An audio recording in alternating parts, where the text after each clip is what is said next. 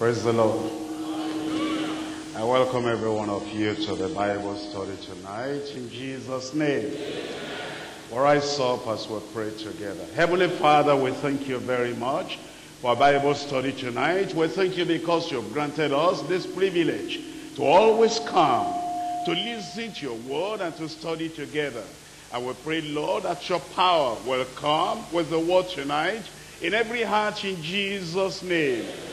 And we pray, Lord, that everything that you teach us, our hearts will receive.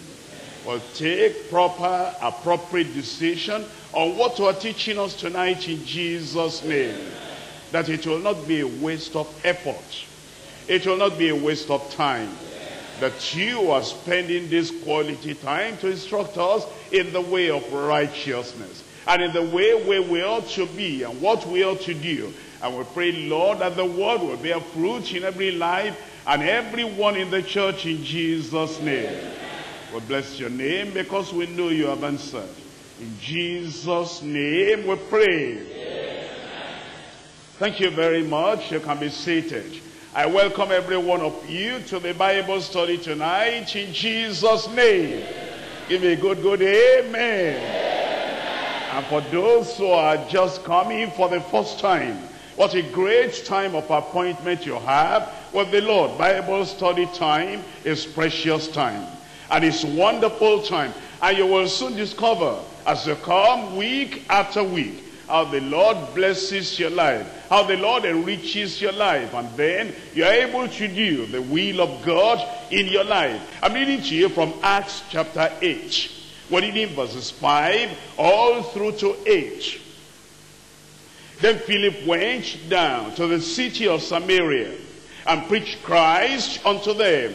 And the people with one accord gave heed unto those things which Philip spake, hearing and seeing the miracles which he did. For unclean spirits, crying with loud voice, came out of many that were possessed with them. And many taken with palsies, paralysis, and were lame, were healed. And there was great joy in that city. You find in verse 5 the mention of one name. That name is Philip. And that Philip is given to us as an example, as a model, as an illustration, as a demonstrator of an evangelist. If you look at Acts chapter 21, verse 8. And the next day, we that were of Paul's company departed and came unto Caesarea, and we entered into the house of Philip the evangelist. We entered into the house of Philip the evangelist, which was one of the 7, and abode with him. We want to make a contrast between the old covenant and the new covenant. Between the Old Testament on the one hand and the New Testament on the other hand. Between the evangelist of the Old Testament and the evangelist of the New Testament. Therefore, you are going to open your Bible to Jonah chapter 1. While you put your finger in Acts of the Apostles chapter 8. Because we're making a contrast between Jonah and Philip. Number 1. Both of them, that is both Jonah and Philip, received the commission of the Lord. And they received a responsibility. Jonah chapter 1, verses 1 and 2. Now the word of the Lord came unto Jonah, the son of Amittai, saying, Arise, go to Nineveh, that great city, and cry against it, for their wickedness is come up before me. You find your words in verse 2 that are very important. Arise, go. Arise, get up, and go. You come to Acts of the Apostles chapter 8, verse 26. And the angel of the Lord spake unto Philip, saying, Arise and go. The same words. Arise, get up, and go. Towards the south of the way that goeth down from Jerusalem unto Gaza, which is the desert. And so you find, number 1, both of them had the same responsibility. Number 2, you come to Jonah chapter 1 verse 3. But Jonah rose up to flee unto Tarshish from the presence of the Lord, and went down to Joppa, and he found a ship going to Tarshish. So he paid the fare thereof, and went down into it to go with them unto Tarshish from the presence of the Lord. We'll see Jonah's refusal. But let us look at Philip. We're looking at Acts chapter 8, verse 27. And he arose, and he went, and behold, a man of Ethiopia, a eunuch of great authority, under Candace, queen of the Ethiopians, who had the charge of all her treasure, and had come to Jerusalem for to worship. We find the response of Philip. On the side of Jonah, refusal. On the side of Philip, response. Which tells us, as a New Testament believer, you do not behave like the Old Testament people, like the Old Testament missionaries, like the Old Testament evangelists. In the case of Jonah, refusal. In the case of Philip, response. Number 3, we'll look at Jonah chapter 1 verse 4. But the Lord sent a great wind into the sea, and there was a mighty tempest in the sea, so that the ship was like to be broken. That's the judgment of God. That's retribution, or the wrath of God. Because of refusal, because of the rejection of the will of God, the rejection of the Great Commission the Lord had given him to go to Nineveh, retribution followed after him. The wrath of God followed after him. Acts of the Apostles chapter 8, verse 29. Then the Spirit said unto Philip, go near and join thyself to this chariot. That's revelation. The Lord revealed to him, the reason you came out of that place and I brought you to this place is so you can join this chariot. In the case of Jonah, retribution and wrath of God. In the case of Philip, we have revelation. Then come back to Jonah chapter 1 verse 5. Then the mariners were afraid, and they cried every man to his God, and cast forth the wares that were in the ship into the sea, to lighten each of them. But Jonah was gone down into the sides of the ship, and lay and was fast asleep. Here we find rest of inactivity, or the relaxation of inactivity. He ought to have been up and doing, getting something done for the glory of God. And he responds in obedience to the watch of the Lord, to carry out the responsibility the Lord had given him. Instead of that, he went into the rest and relaxation of inactivity. Let's come to Acts of the Apostles chapter 8 verse 30.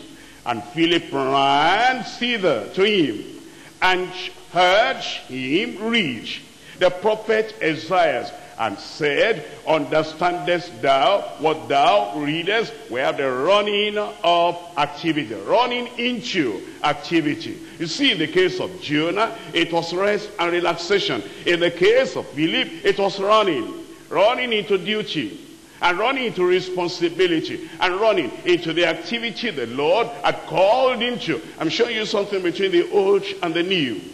Between the people that resist, that refuse, that reject, and the people that respond. And they have the revelation of God upon them, and immediately they have that revelation. Here is what you do. You run with it. That's the New Testament response. That's the new covenant responsibility coming upon you as a worker, as a soul winner, as an evangelist. Number 5, we see Jonah chapter 1 verse 6. In Jonah chapter 1 verse 6, and the shipmaster came to him and said unto him, what meanest thou, O sleeper? Arise, call upon thy God, if so be that God will think upon us that we perish not. Here we find rebuke from a sinner. Instead of Jonah being a blessing to the mariners, being a blessing to the sailors, he got a rebuke from them, a rebuke from the sinners. Acts chapter 8, I'm reading from verse 30 again. And Philip ran thither to him, and heard him read the prophet Isaiah, and said, understandest thou what thou readest? And he said, how can I, except some man should guide me? And he desired Philip that he would come up and sit with him. Well, request from a sinner. In the case of Jonah, it was rebuke coming from a sinner. How you see it was sleeping. Look at the difficulty and the danger in which we are. Arise, so sleeper, and come upon thy and call upon thy God. A rebuke. But in the case of Philip, it was requested that he will come into that chariot so that he can be a blessing to interpret and to preach the word of God unto this eunuch. Number 6, we're looking at Jonah chapter 1, reading from verse 7. And they said, everyone to his fellow, come, and let us cast lots, that we may know for whose cause this evil is upon us. So they cast lots, and the lot fell upon Jonah.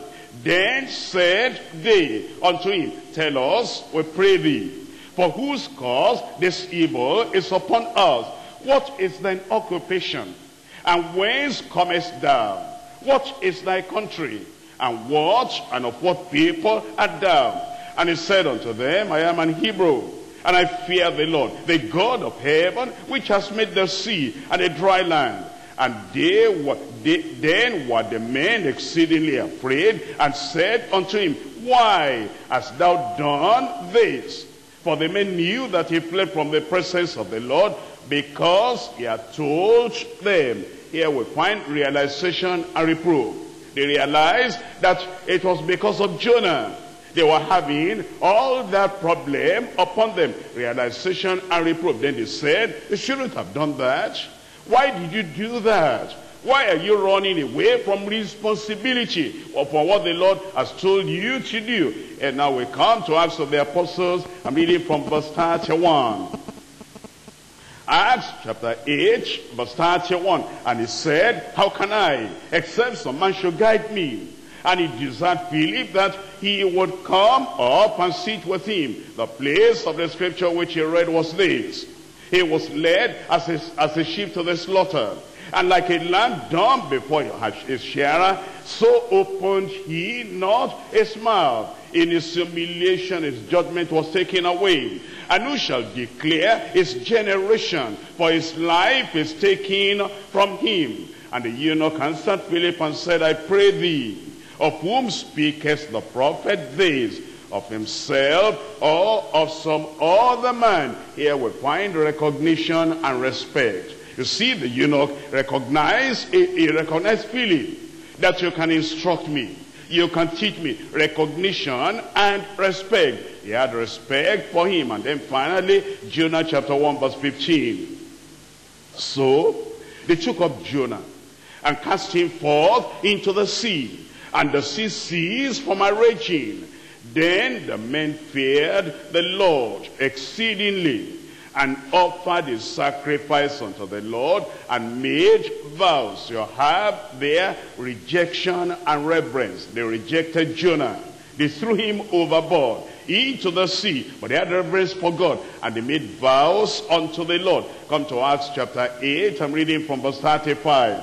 Then Philip opened his mouth and began at the same scripture, and preached unto him Jesus. And as they went on their way, they came unto a certain water. And the eunuch said, see, here is water. What does hinder me to be baptized? And Philip said, if thou believest with all thine heart, thou mayest. And he answered and said, I believe that Jesus Christ is the Son of God. And he commanded the chariot to stand still.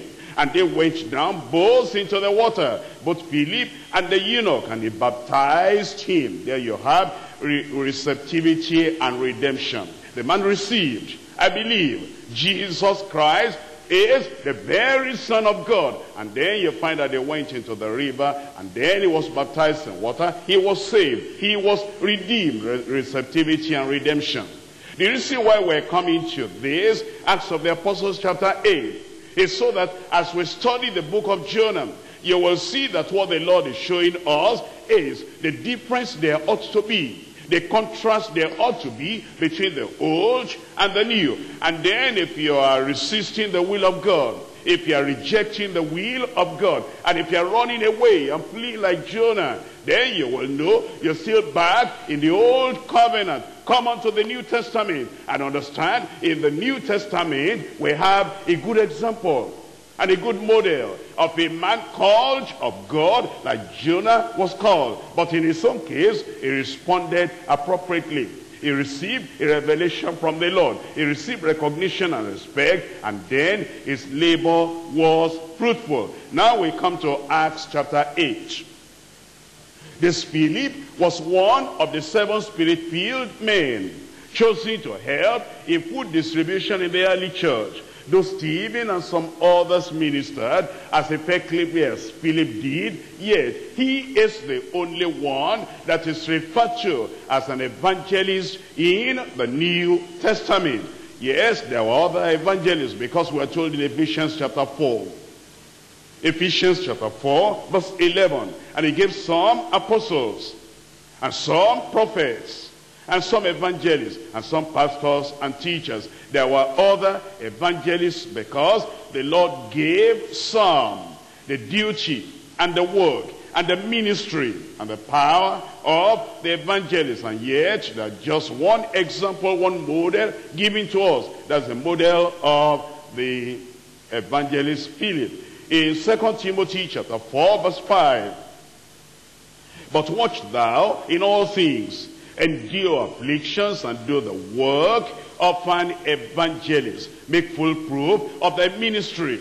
Do the work of an evangelist. You cannot plan fully the work of an evangelist by keeping to Jonah alone. But when you come to Philip, then you understand the work of an evangelist. And what does the work of the evangelist comprise of? Number one, the witness of the evangelist. The witness of the evangelist, that is declaring the Lord Jesus Christ as Savior and as Redeemer, as Healer, as Deliverer. Number two, the whereabouts of the evangelist. That means the places that the evangelist actually goes, the whereabouts of the evangelist. He left Jerusalem and then he came to Samaria, and was in many places in Samaria preaching the word of God. Number three, we have the willingness of the evangelist. As you look at Philip the evangelist in the New Testament, you see the willingness. Immediately the Lord said, arise and go. He arose and he went. Number four, the winsomeness of the evangelist. The winsomeness, that means that winsome character, or winsome appearance, or winsome approach, or winsome communication. Immediately he presented the word. He won the people over. Number five, the wisdom of the evangelist. That man was wise. Whether he was dealing with a crowd in Samaria, or he was dealing with an individual on the way to Gaza in the desert, in the chariot, he was wise. Number six, the warfare and the weapon of the evangelist. When he got to Samaria, he discovered there was a sorcerer there. And that sorcerer was not able to destroy his work, was not able to dissuade the people, and was not able to keep on deceiving the people. The warfare and the weapon of the evangelist. Number seven, the wonders of the evangelist. Signs and wonders taking place through the ministry of that evangelist. Look at Acts chapter 8 verse 13. Acts chapter 8 verse 13. Then Simon himself believed also, and when he was baptized, he continued with Philip, and wondered, beholding the miracles and the signs which were done. And so, as we come to this evangelist, we see that the evangelist preaches the gospel. He preaches, number one, the necessity of the new birth. Ye must be born again. Number two, the simplicity of the new birth. Believe on the Lord Jesus Christ, and thou shalt be saved. Number three, the certainty of the new life. The certainty of the new life. And then the Lord confirmed his word, the preaching, the message, with signs following. I divide the message to three parts. Number one, the mandate of the evangelist. The mandate of the evangelist. Number two, the message of the evangelist. The message of the evangelist. Number three, the ministration. The ministration of the ministry of the evangelist. Let's come back to number one, the mandate of the evangelist. When we talk about mandate, we're talking about the commission. We're talking about the commandment. We're talking about the responsibility that the Lord has laid upon the evangelist. You look at Acts of the Apostles chapter 1. Acts chapter 1 verse 8. But ye shall receive power after that the Holy Ghost is come upon you. And ye shall be witnesses unto me both in Jerusalem and in all Judea and in Samaria and unto the uttermost part of the earth. You see the mandate, you see the commission, you see the commandment, you see the responsibility. Number one, they were to witness in Jerusalem and witness in Judea, and in particular witness in Samaria and unto the uttermost part of the earth. Now, as we look at their commission and we look at the commandment that was given to them, let's look at our own commission. I want you to do something on your mind. I'm going to deal with those two words. On the one hand, Samaria. On the other hand, the world. Because you see, for us today, there's no Samaria literally to go to. But the commission to them included Samaria. For you and for me, what does that Samaria translate to? I'll show you from the word of God. It's a world. But let's look at this. It says, you will be a witness unto me in Jerusalem and in all Judea, in particular now in Samaria. I want you to look at Mark chapter 16 verse 15. Mark chapter 16 verse 15. And he said unto them, go into all the world and preach the gospel to every creature. When you see Philip going to Samaria, the picture should come in your mind. You are to go to the world and preach the gospel to every creature. Come back to Acts of the Apostles chapter 8 verse 5. Acts chapter 8 verse 5. Then Philip went down to the city of Samaria and preached Christ unto them. Remember, every time you see that they carried out their commission and they went to Samaria, you are to interpret that to mean that you go to where? You go to the world. Here it says, Philip went down to the city of Samaria. I want you to look at Romans chapter 10. Romans chapter 10. We're looking at verse 18. But I say, have they not heard? Yes, verily, their sound went into all the earth, and their words unto the ends of the world. Their words to the ends of the world. So, as we read today, that the mandate was given, and the mandate that Philip was carrying was the mandate to take the gospel, the message of Christ, and take it to Samaria. And then the mandate for you is to take that same gospel, take that same evangel, and take that same good news, and take it from where you are, and take it to the world. Now we're going to make some comparisons between Samaria and the world. That helps you to understand what the commission is, what the assignment is, what the responsibility is, and what the duty on every Christian, every believer, what that duty is. Let me get you back to the beginning of the time when Samaria actually came into focus in the history of the children of Israel. In 1 Kings chapter 16. 1 Kings chapter 16. I'm reading from verse 29. 1 Kings chapter 16, verse 29. And in the 38th year of Asa, king of Judah, began Ahab, the son of Omri, to reign over Israel. And Ahab, the son of Omri, reigned over Israel in Samaria. That's when this city Samaria came into focus and came into historical record. 22 years did Ahab reign. In verse 30, and Ahab, the son of Omri, did evil in the sight of the Lord above all that were before him. And it came to pass as if it had been a light thing, a small thing, a little thing, an insignificant thing, for him to walk in the sins of Jeroboam, the son of Nebat, that he took to wife Jezebel, the daughter of Ethbaal, king of the Sidonians, and went and served Baal and worshipped him. And he reared up an altar for Baal in the house of Baal, which he had built in Samaria. And Ahab made a grove. And Ahab did more to provoke the Lord God of Israel to anger than all the kings of Israel that were before him. Here is the historical record we have about Samaria, that Ahab reigned there. And he reigned for these many years there. He actually did evil, much evil than everybody else. So he perpetrated evil and penetrated the city of Samaria with that evil and made everybody there evil. And so that's the reason why the Samaritans needed the gospel, because they were evil. But you remember, we're comparing and contrasting Samaria with the world so that you can see our own commission. We're looking at John chapter 3 verse 19. John 3:19. And this is the condemnation, that light is coming to the world, and men love darkness rather than light, because their deeds were evil. Samaria, evil. The world, evil. And Philip went to that evil Samaria and preached the good news unto them. And many of them left their evil deeds, and they came to the Lord.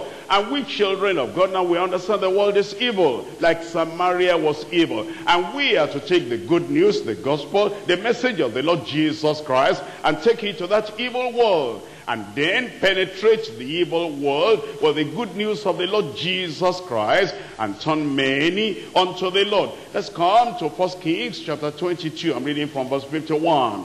We're still looking at Samaria, and we look at Samaria on the one hand, and then we look at the world on the other hand, so that you'll be able to see the assignment, the duty, the responsibility, the calling, the commission that you have received. In 1 Kings chapter 22 verse 51, and Ahaziah the son of Ahab began to reign over Israel in Samaria the 17th year of Jehoshaphat king of Judah, and reigned 2 years over Israel.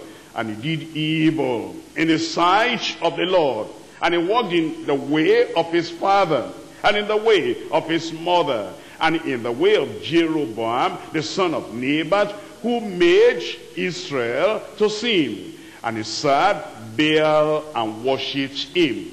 We now come to another area of the lifestyle that you have in Samaria. It was the worship of Baal, the worship of idol, the worship of a false god. It says he served Baal and worshipped him, and provoked to anger the Lord God of Israel, according to all that his father had done. That's the place Philip went. A place where idol was worshipped. Where are we to go today? We are to go to the world. What's the worship of the world? In Acts chapter 19 verse 27. Acts chapter 19 verse 27. Acts of the Apostles chapter 19 verse 27. Here we're told, so that not only this our craft is in danger to be set at naught, but also the temple of the great goddess Diana should be despised, and her magnificence should be destroyed, whom all Asia and the world and the world and the world worshipeth. In the case of Samaria, they were worshiping Baal, and the world worshiping idol, worshiping Diana, worshiping the false god. And as Philip took the word of God unto Samaria, where idol worship had become the stay or the stability of their worship, which you were to take the gospel, the word of the Lord, unto the world, where many of the people are worshiping their idols. We're still learning about Samaria and then comparing that with the world. We're looking at Hosea chapter 7. Hosea chapter 7, we're looking at it from verse 1. When I would have healed Israel, then the iniquity of Ephraim was discovered, and the wickedness of Samaria. You see, we're talking about Samaria associated with evil. We talked about Samaria associated with idol worship. Now we're talking about Samaria associated with wickedness. And here it tells us that the wickedness of Samaria was discovered. For they commit falsehood, and the thief cometh in, and the troop of robbers spoileth without.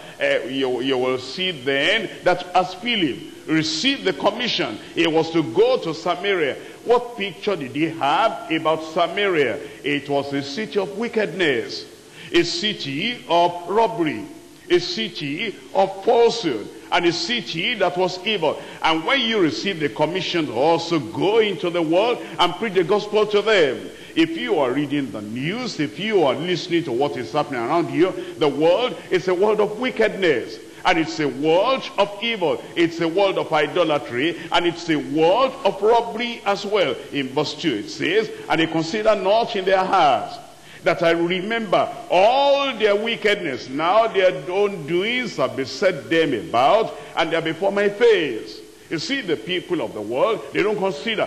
Just like the people in Samaria, they were not considering it at all, that they were evil, just like the world is not considering. In verse 3, they make the king glad with their wickedness, and their princes with their lies. That means then, just like the world today, Samaria made their princes and their kings happy and joyful and glad by their wickedness, by their evil that they perpetrated. They will say they were perpetrating the evil to cover up the king, or to protect the king, or for the security of their king. And then by their lies and their falsehood, they were making the highly pleased people happy. In verse 4, they are all adulterers.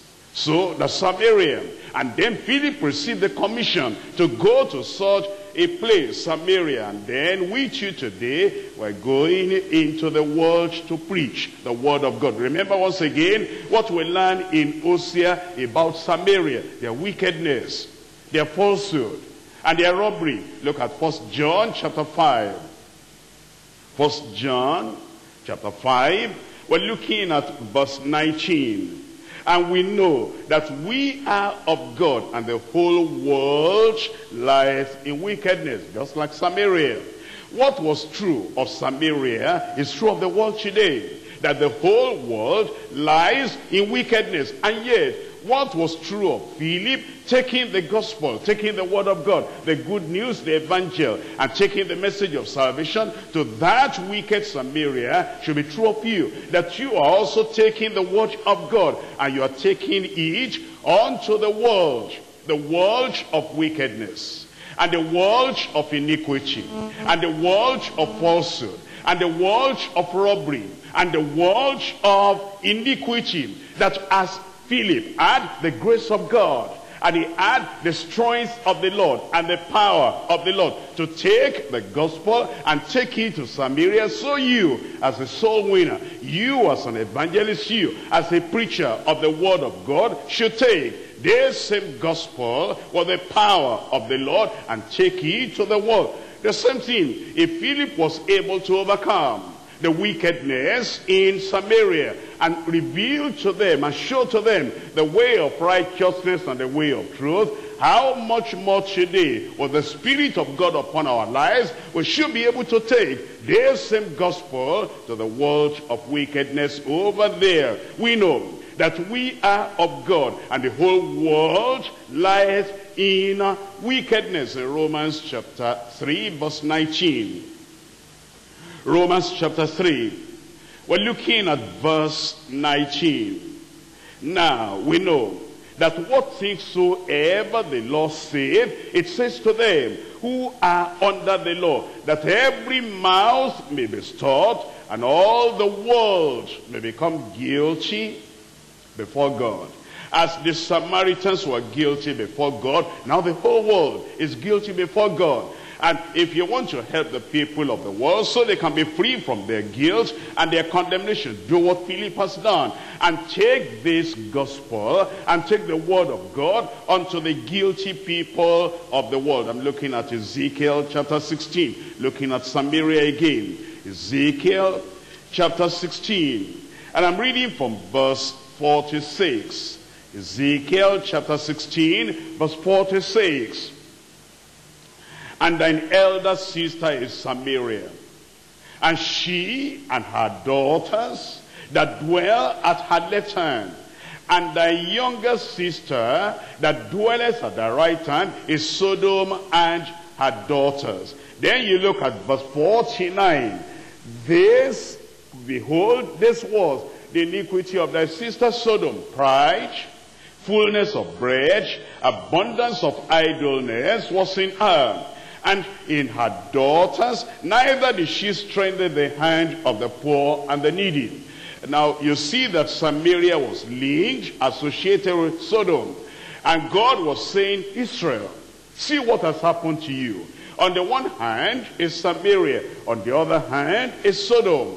And as one is wicked, the other two is wicked. And this is what you'll discover that has affected Samaria. You find fullness of bread, abundance of idleness, and then they were not strengthening the hands of the weak. And then it says there was pride and haughtiness there as well. How about the world? The same thing you are going to find. Isaiah chapter 13. In Isaiah chapter 13, reading from verse 11. And I will punish the world for their evil, and the wicked for their iniquity. The same iniquity you find in Samaria, you find in the world. And I will cause the arrogancy of the proud to cease. The same pride you find in Sodom and Samaria, you find in the world. And then it says, and I will lay low the haughtiness of the terrible. It's just telling us that the world in which we live, very much like Sodom and Gomorrah, very much like Samaria. And yet, as the call came, as the commission came, and it came to Philip, and Philip immediately rose up, and then he went to Samaria. The Lord is challenging you and challenging me, that the same eagerness, and the same earnestness, and the same faithfulness, and the same alertness that Philip showed, that's the same earnestness, alertness, and faithfulness, and the same eagerness you ought to show. Come to Jeremiah chapter 23. We're looking at Samaria. Jeremiah chapter 23. I'm reading from verse 13. Jeremiah chapter 23 verse 13. I have seen folly in the prophets of Samaria. I have seen folly in the prophets of Samaria. You see, as Samaria was worshiping idol, and they had wickedness, and they had iniquity, and they had idleness, and they had pride, and they had all these evil things. They also had false prophets. And that's what you find about the world today. And that's why, as you look at, you now appreciate the ministry of Philip, that even with all those complexities in Samaria, yet when he got the call, he went there and he preached the word unto them. And with the complexities we find in the world today, you still take the gospel and you go to those places. I've seen folly in the prophets of Samaria. They prophesied in Baal and caused my people Israel to err. I have seen also in the prophets of Jerusalem an horrible thing. They commit adultery and walk in lies. They strengthen also the hands of evildoers, that none doth return from his wickedness. They are all of them unto me as Sodom, and the inhabitants thereof as Gomorrah. Therefore thus says the Lord of hosts concerning the prophets, behold, I will feed them with wormwood, and make them drink the water of God. For from the prophets of Jerusalem is profaneness gone forth into all the land. Thus says the Lord of hosts, hearken not unto the words of the prophets that prophesy unto you. They make you vain, that they speak a vision of their own heart, and not out of the mouth of the Lord. And so we discover that in Samaria there were false prophets, and there was false prophecy. How about in the world today? In 1 John chapter 4 verse 1, we're comparing the world with Samaria. Samaria was the world. And as evil as Samaria was, so also the people of the world today are evil. And the same false prophecy and false prophets you find in Samaria, the same thing you find in the world today. And so the activities of those false prophets should not hinder our evangelism. It did not hinder Philip. And the same faithfulness that Philip had, preaching the word unto Samaria, the same faithfulness we evangelists and soul winners, believers ought to have today. 1 John chapter 4 verse 1. Beloved, believe not every spirit, but try the spirits whether they are of God. Because many false prophets are gone out into the world. As the false prophets were in Samaria, so the false prophets are in the world today. As the deceivers were in Samaria, so the deceivers are in Samaria today. 2 John verse 7. 2 John verse 7. For many deceivers are entered into the world. Many deceivers are entered into the world. The Lord has shown us very clearly that even though Samaria was bad, Samaria was evil, Samaria was wicked, and Samaria was sinful, yet this Philip the evangelist, he went there, and the Lord is encouraging us, rise up and do the same. In fact, we are told eventually that the church actually was raised up in Samaria, and the church grew in the province of Samaria because of the activities of these men that were faithful unto the Lord. Acts chapter 9 verse 31. Acts chapter 9 verse 31. Then at the churches rest throughout all Judea, Galilee, and Samaria. Then at the churches rest. Churches were planted in Judea, in Galilee, as well as Samaria, even though things were bad there before. And there was a lot of wickedness there before, because of the faithfulness of people like Philip.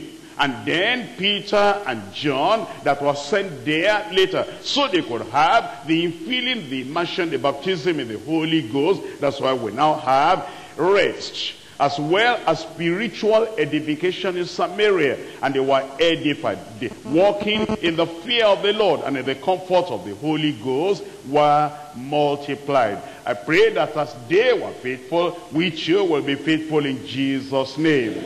I come to point number 2, the message of the evangelist. The message of the evangelist. We come to Acts chapter 8, reading from verse 5.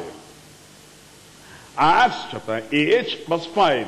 Then Philip went down to the city of Samaria and preached Christ unto them. Before we look at the message, we need to look at the man. Because the man that makes the ministry is the man that proclaims the message, is the man that performs the miracle, is the man that does the ministration. Without the man, you cannot have the ministry.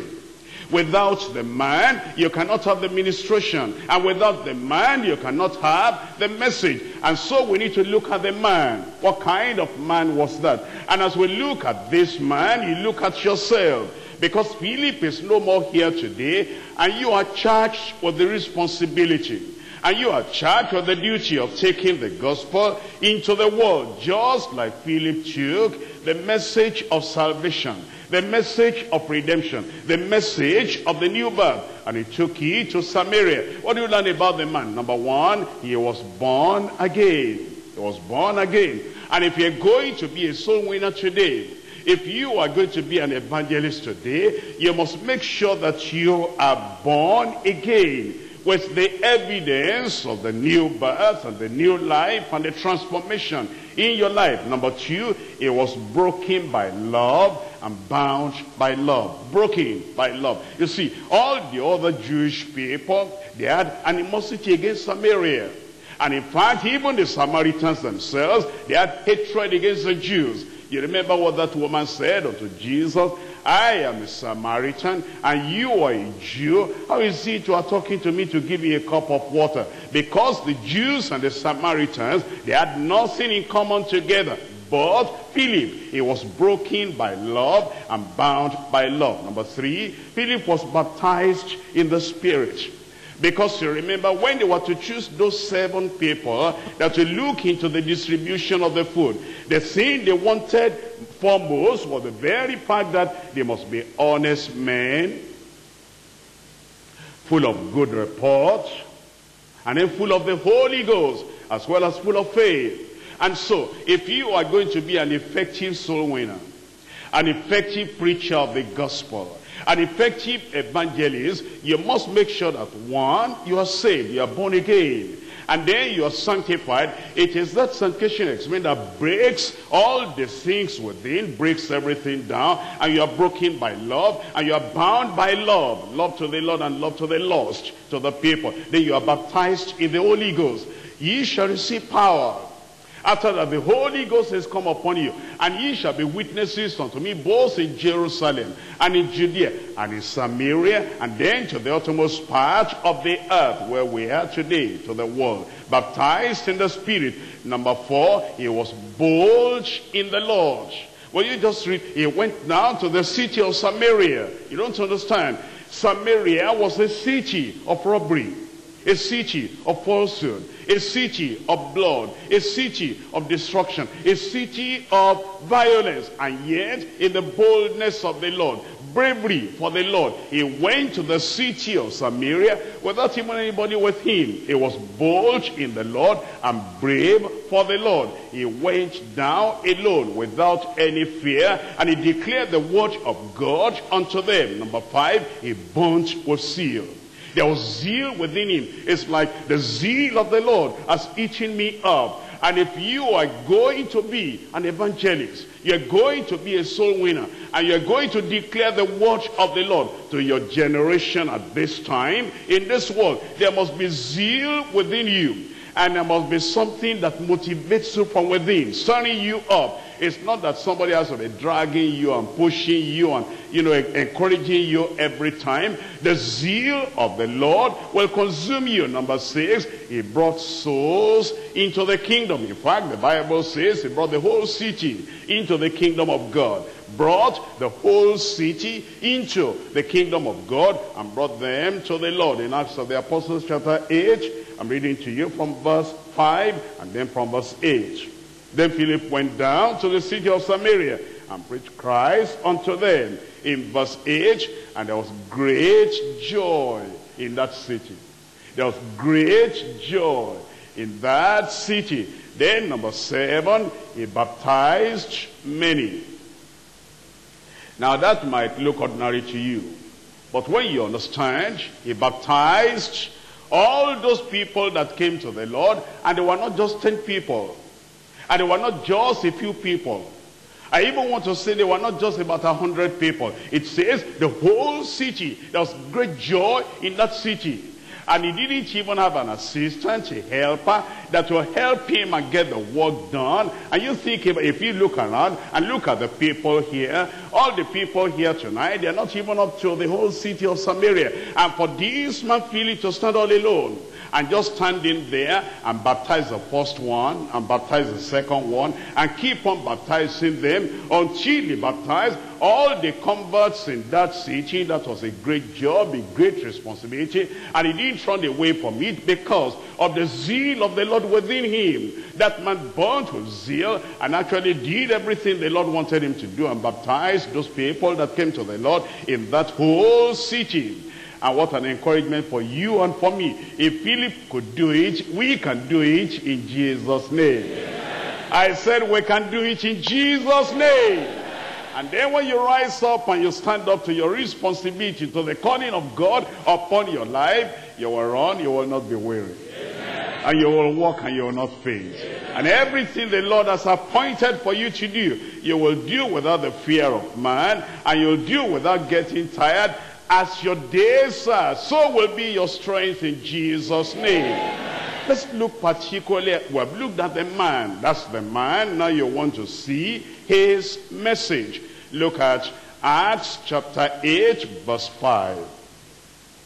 Acts chapter 8, verse 5. It says, then Philip went down to the city of Samaria and preached Christ unto them. That's the message. He preached Christ unto them. And look at verse 30. Reading from verse 30, here we learn, and Philip ran thither to him, and heard him read the prophet Isaiah, and said, understandest thou what thou readest? And he said, how can I, except some man should guide me? And he desired Philip that he would come up and sit with him. And the place of the scripture which he read was this: he was led as a sheep to the slaughter, and like a lamb dumb before his shearer, so opened he not his mouth. In his humiliation his judgment was taken away. And who shall declare his generation? For his life is taken from the earth. And the eunuch answered Philip and said, I pray thee, of whom speaketh the prophet this?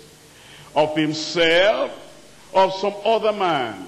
Then Philip opened his mouth and began at the same scripture and preached unto him Jesus. That's the message of the evangelist. He preached unto him Jesus. Chapter 9 of Acts. Acts chapter 9, reading from verse 20. And straightway he preached Christ in the synagogues, that he is the Son of God. But all that heard him were amazed, and said, is not this he that destroyed them which called on this name in Jerusalem, and came hither to that intent, that he might bring them bound unto the chief priests? But Saul increased the more in strength, and confounded the Jews which dwelt at Damascus, proving that this is the very Christ. This is the very Christ. Acts chapter 17. Reading from verse 1. Now, when they had passed through Amphipolis and Apollonia, they came to Thessalonica, where was a synagogue of the Jews. And Paul, as his manner was, as his custom was, as his usual practice was, went in unto them, and 3 Sabbath days reasoned with them out of the scriptures, opening and alleging that Christ must needs have suffered and risen again from the dead, and that this Jesus whom I preach unto you is Christ. Do you see then the message of the evangelist? Is not preaching the opinions of men. It's not preaching religion. It's not preaching philosophy. It's not preaching old women's fables. It's not preaching ideologies. It's not preaching the tradition of men. It's preaching Christ unto them. Christ as the Savior. Christ as the way, the truth, and the life. Christ as the mediator between God and man. Christ as the only Savior. In Acts chapter 4, reading from verse 11 and verse 12. This is the stone which was set at naught of you builders, which is become the hedge of the corner. Neither is there salvation in any other, but for there is none other name under heaven given among men whereby we must be saved. As we consider the message of the evangelist, there are 4 characteristics that are very important. And as you go out and evangelize, as you go out and you're preaching that same gospel, as a soul winner, as an evangelist, there are 4 things that should characterize your message. Number 1, the message is complete. Number 1, the message is complete. Acts chapter 20. I'm looking at verse 20 and verse 21. And how I kept nothing back. Complete. The message that the evangelist is preaching must be complete. You mustn't look at the crowd and then be turned off by the crowd and become so excited because of the crowd. Or you mustn't look at the personality of the person you're witnessing to and then be carried away by the personality. You mustn't even look at maybe their initial response when they have not known the fullness of the message and then be carried away. There must be completeness in the message. How? I kept back nothing that was profitable unto you, but I've showed you and I've taught you publicly and from house to house, testifying both to the Jew and also to the Greek. Number one, repentance toward God. And then number two, faith toward our Lord Jesus Christ. That's the complete message of the evangelist. Repentance on the one hand, repentance from sin, and then faith in Christ as the Savior. That's the first characteristic. So you ask yourself, when you present the evangelistic message, is it complete? Have you spoken about repentance? Have you spoken about faith in the Lord Jesus Christ? Number two, the message must be comprehensible. Comprehensible, that's different from being comprehensive. Being comprehensive means it's complete. But comprehensible, understandable. You must make the people understand. If you speak in a language that is so high for the people and they don't understand, then that's not an evangelistic message. The people you are preaching to, when you are preaching the evangel, the gospel, the good news, and you are preaching salvation, they are not people who have read the Bible through. They are sinners. Many of them don't know all these books in the Bible.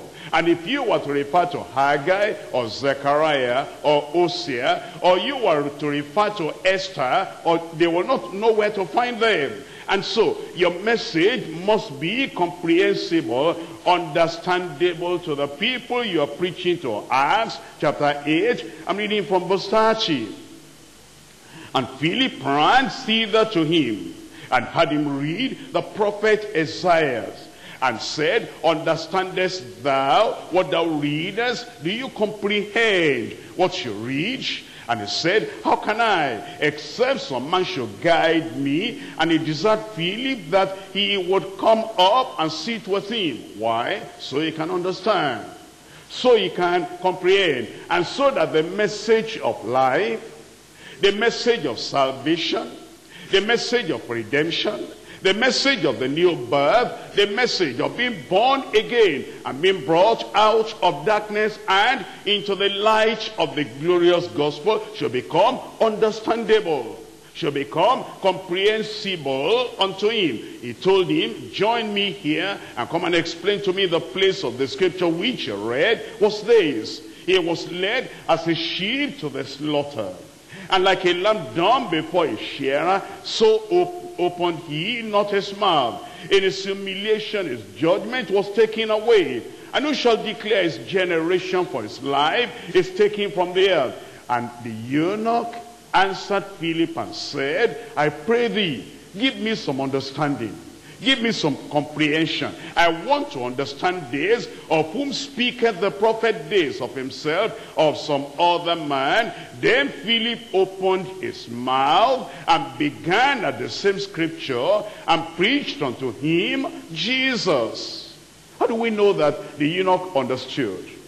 How do we know that the eunuch comprehended what Philip had been talking about? Here is how we know that he understood. Look at verse 36. And as they went on their way, they came unto a certain water.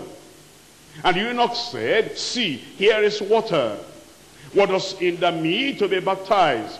And Philip said, if thou believest with all thine heart, thou mayest. And he answered and said, I believe that Jesus Christ is the Son of God. He understood. He comprehended. The message was comprehensible to him. Number one, the message of the evangelist must be complete.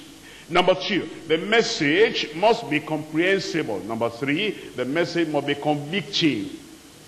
Convicting. In Acts of the Apostles chapter 2. Verse 37, now, when they heard this, Peter had been declaring the word of God, the message of life, the message of salvation, and the gospel that will bring them out of their sin and bring them to the Lord the Savior. When they heard this, they were preached in their heart. And they said unto Peter and to the rest of the apostles, men and brethren, what shall we do? When you preach, there must be conviction in the hearts of the people. It must be convincing and convicting at the same time. They are convinced we need salvation. They are convinced Jesus is the Savior. And they are convicted they have been sinners. And now they want the Savior, the Lord, to be their Redeemer. And they're saying, just tell us what to do. Now we are ready. What shall we do? Then Peter said unto them, repent, and be baptized every one of you in the name of Jesus Christ for the removal, remission, forgiveness, cleansing of sin. And ye shall receive the gift of the Holy Ghost, for the promises unto you and to your children and to all that are far off, even as many as the Lord our God shall call. And with many other words did he testify and exhort, saying, save yourselves, rescue yourselves, deliver yourselves, separate yourselves from this untoward generation. And they that gladly received this word were baptized. And the same day there were added unto them about 3,000 souls. Number one, complete. A complete message. Number two, comprehensible. A comprehensible message. Number three, a convincing, convicting message. Number four, a converting message. The message should be converting.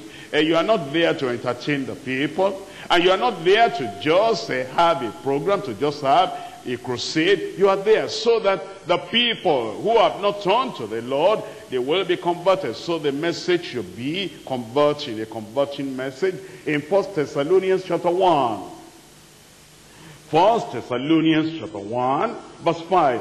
For our gospel came not unto you in word only, but also in power, and in the Holy Ghost, and in much assurance, as ye know what manner of men were among you for your sake.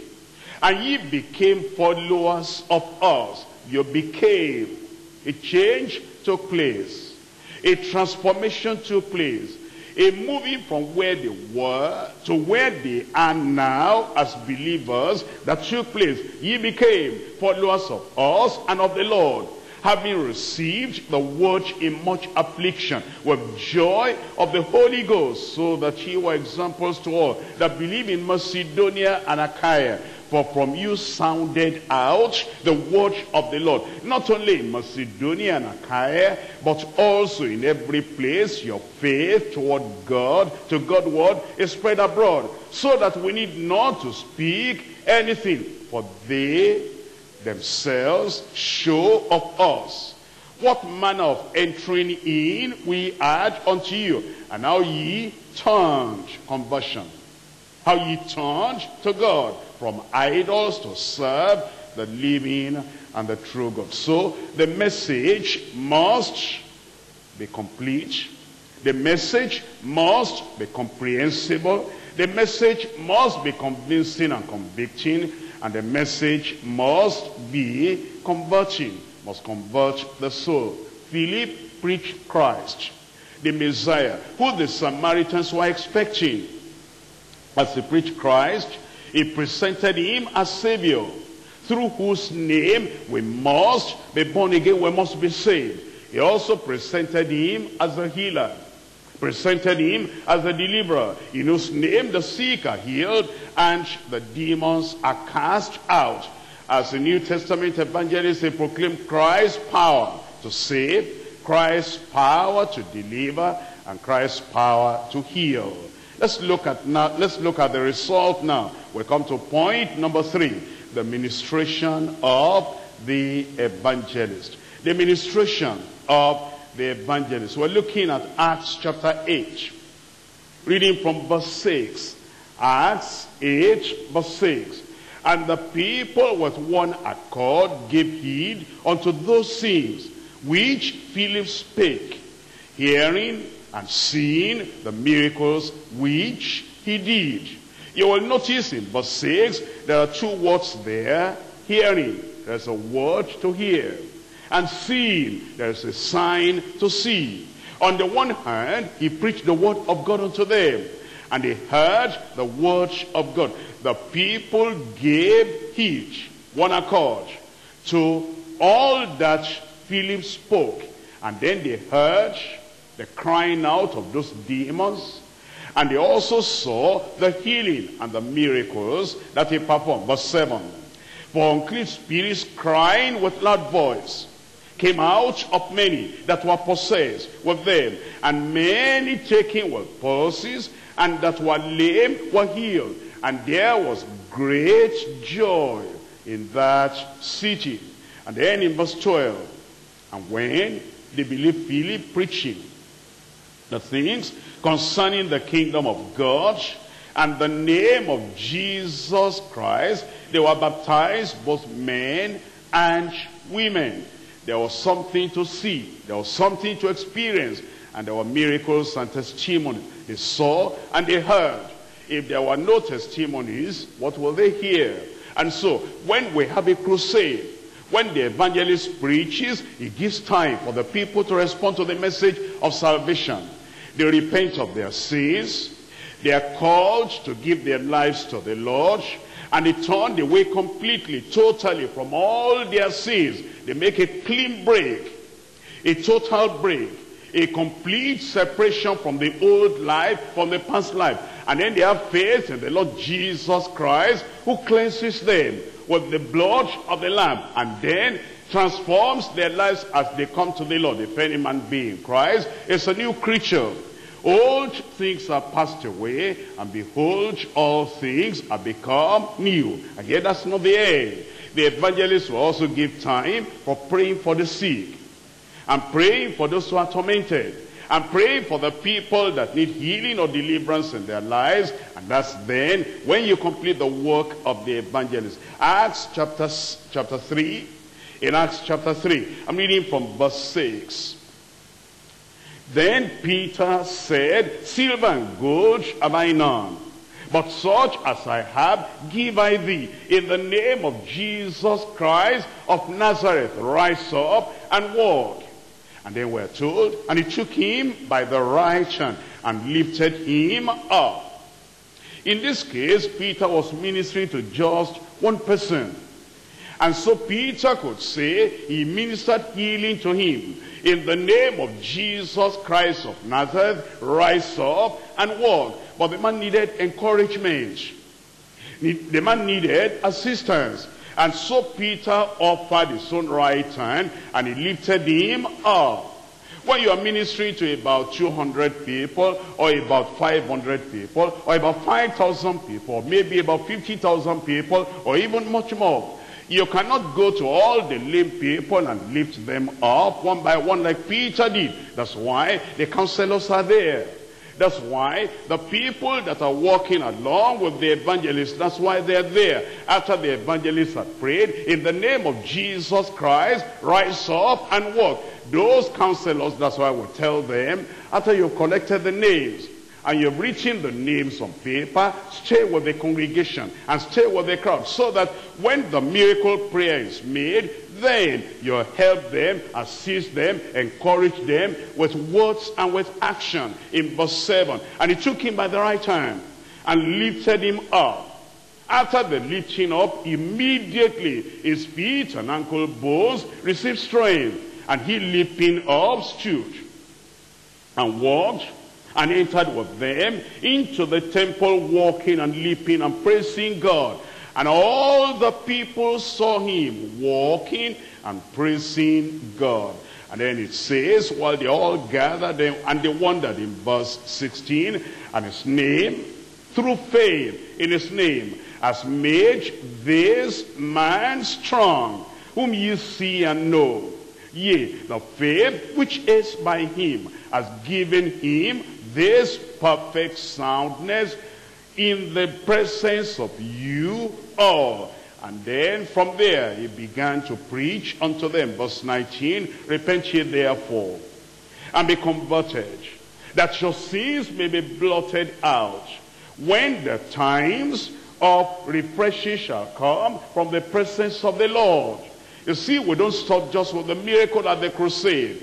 We don't stop with the miracle at the evangelistic outreach. We must preach the word of God. Repent so that your sins will be blotted out. In verse 26, unto you first, God, having restored his son Jesus, sent him to bless you, in turning away every one of you from his iniquity.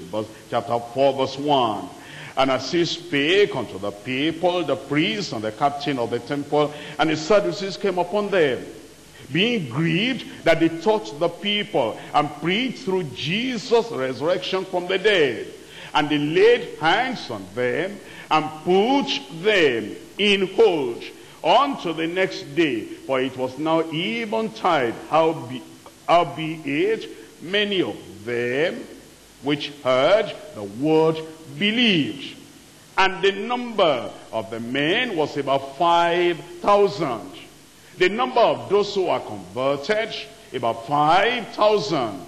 Somebody must be filling some form before you can count. These are the people that were born again as a result of that encounter.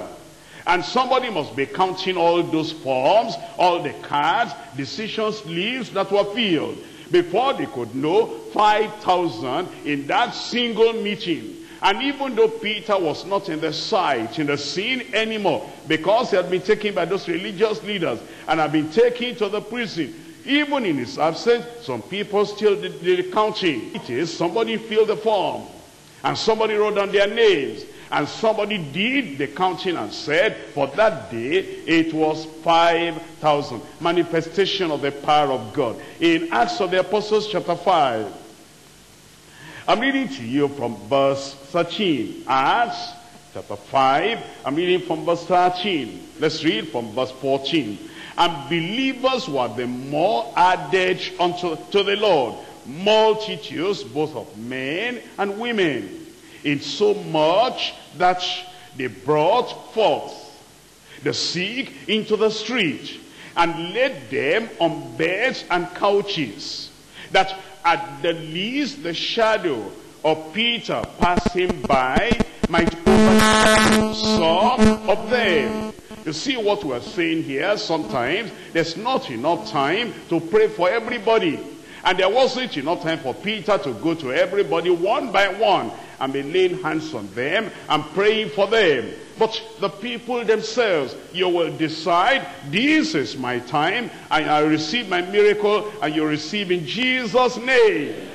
The case of Peter the apostle here, that they laid the people on their couches, and the shadow of Peter passing by overshadowed them. And there came also a multitude out of the cities round about unto Jerusalem, bringing the sick folks, and them which were vexed with unclean spirits, and they were healed. How many of them?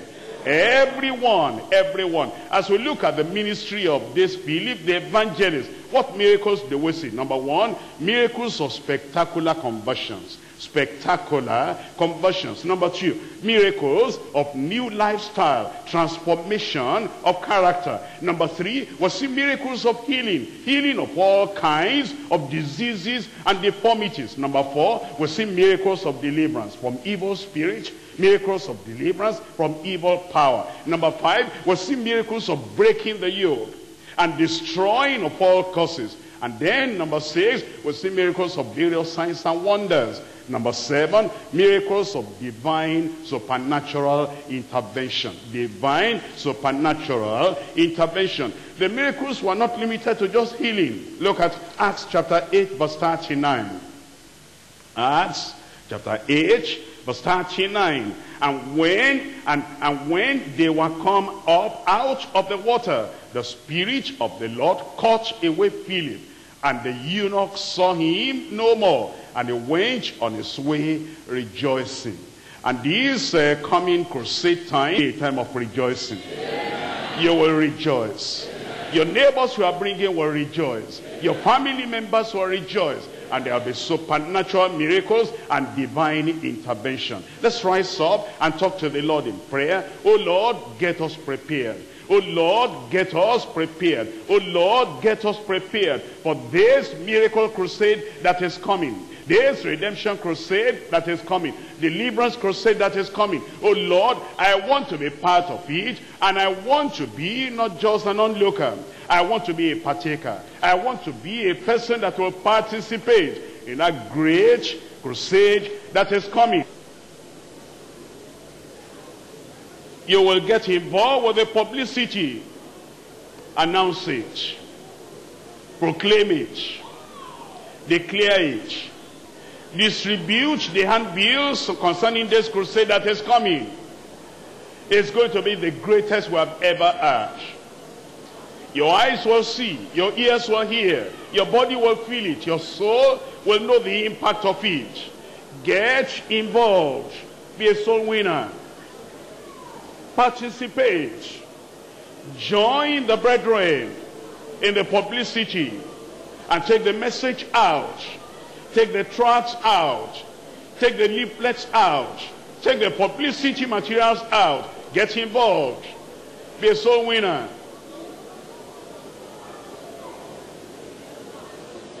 Have some definite people in mind that you are going to invite to the crusade. Touch them at the point of their need.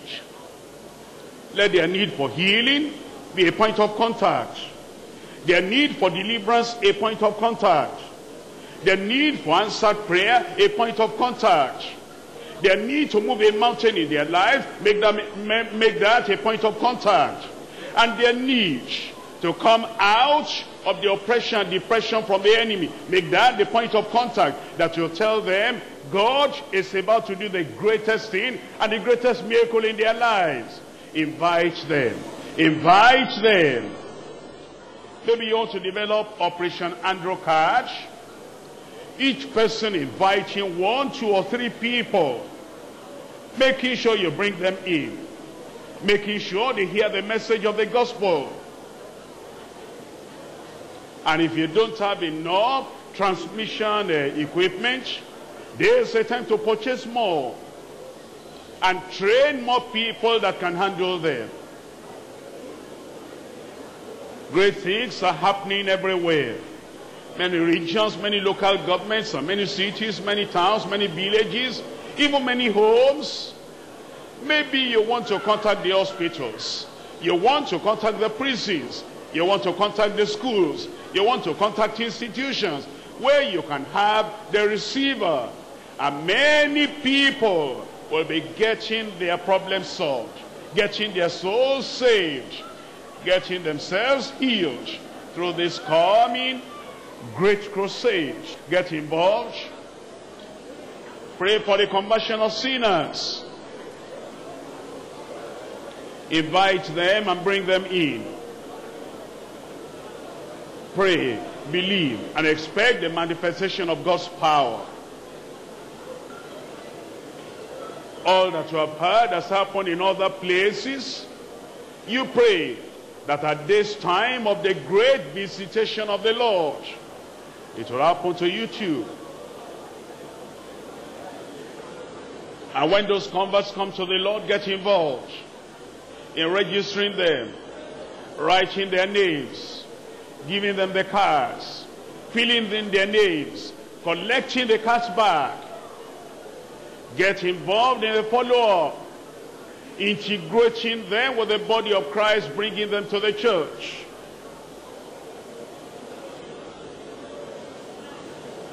Pray that you will not be like Jonah, refusing the call of God, resisting the call of the Spirit. Pray that you will be like Philip, responding immediately, responding positively to the call of God. And here is your chance to push all excuses aside and to say, Lord, I'll be involved. I will respond. Responsible. Don't be like Jonah. So the wrath of God will not come upon you. So that there will be no raging sea or raging storm in your life. Pray, oh Lord, make me like Philip, responding obediently, responding favorably, responding positively, responding urgently, immediately to the call of the Spirit. The call of the Spirit to preach the gospel. The call of the Spirit to tell the sinners how they can come home to the Lord. And then there will be a revelation from the Lord unto you. Don't wait until the sinners are rebuking you. You know something great like this is taking place. Why didn't you tell me? You know I could have my problem solved. Why didn't you inform me? You know God is performing wonders in that place. Why didn't you tell me and take me along? Don't let the sinners rebuke you. Let them respect you, appreciate you. Let them thank you that you are instrumental to their salvation, instrumental to their healing, instrumental to their miracle. Pray that the Lord will give you eyes to see the need around you, and a heart to respond immediately to the needs around you. Do the work of an evangelist. Do the work of a soul winner. Witness. Witness. In your neighborhood, witness. In your community, witness. In your school, be a witness. In the bus, be a witness. In your place of work, be a witness. Anywhere you find people gathered, be a witness. That's the work of a soul winner. And that's the call of God upon your life. Let there be the willingness in you. Lord, I am willing. And Lord, I am able. Willing as well as able. Offer yourself to the Lord. Offer your time to the Lord. Offer your talent to the Lord. Get involved. Don't stay on the fence.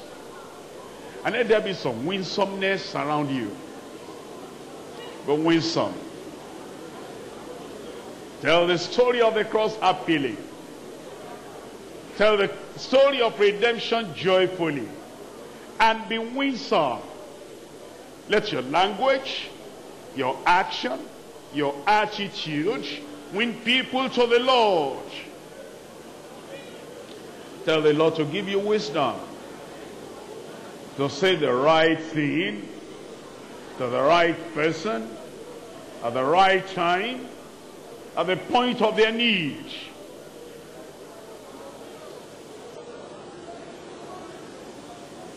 And employ the weapon of our spiritual warfare, prayer and faith to the Lord, bringing those people unto the Lord, telling the Lord to arrest their mind and to bring them from the way of sin and bring them to the Savior, and pray that many signs and wonders will be done. And that the signs and wonders will not be limited to just one location. All over, everywhere, people will be listening. That the mighty power of God be greatly, mightily manifested.